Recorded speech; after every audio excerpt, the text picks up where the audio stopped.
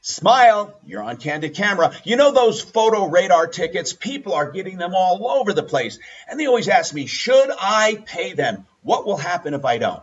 Well, let's back up. First of all, a photo radar ticket is nothing more than an accusation.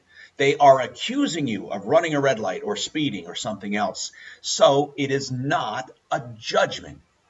It's an accusation.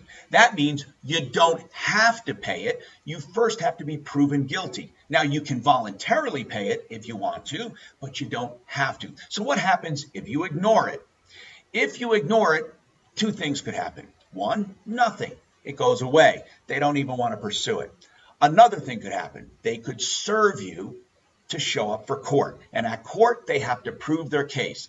Now, most of the time when people get served, they just end up paying because they don't want to take the hassle.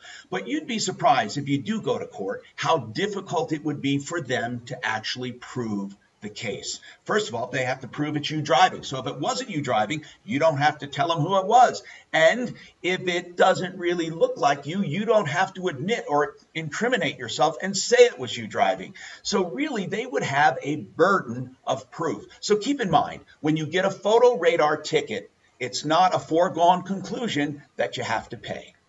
I'm Tom Martino.